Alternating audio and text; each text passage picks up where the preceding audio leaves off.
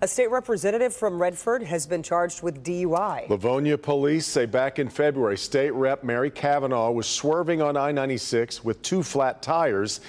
And it's actually what happened in the days and weeks that followed, raising new concerns. Victor Williams following the story.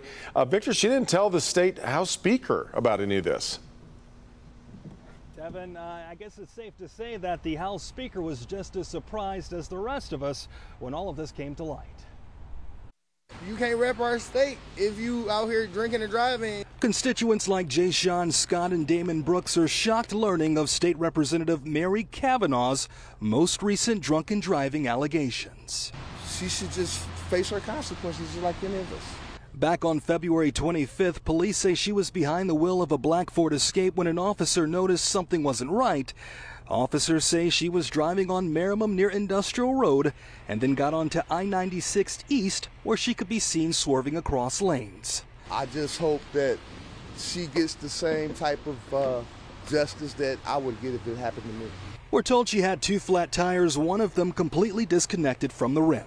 When finally stopped, it said she was not able to produce her driver's license and had no idea of the damage to her vehicle. Her lawyer, attorney Todd Russell Perkins, spoke on her behalf after today's pretrial. My client takes this very seriously as a public servant. It's important that we all be responsible. The representative also just so happens to be a sponsor of House Bill 4220 to expunge OWI convictions. Speaker of the House Jason Wentworth had no idea what happened till now.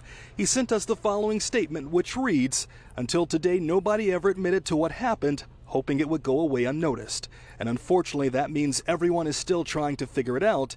Thankfully, the Livonia police were on alert and intervened before anything tragic happened." And Representative Cavanagh was asked to do a field sobriety test, but the results have been redacted from the report as of now. Victor Williams, Local 4. And Victor, talk a little bit about what happened back in 2015. Well, back in 2015, Cavanagh was told that she had to do 12 months of probation plus 5 days worth of community service, but those charges were later dismissed. As far as this case, she is due back in court on April the 21st.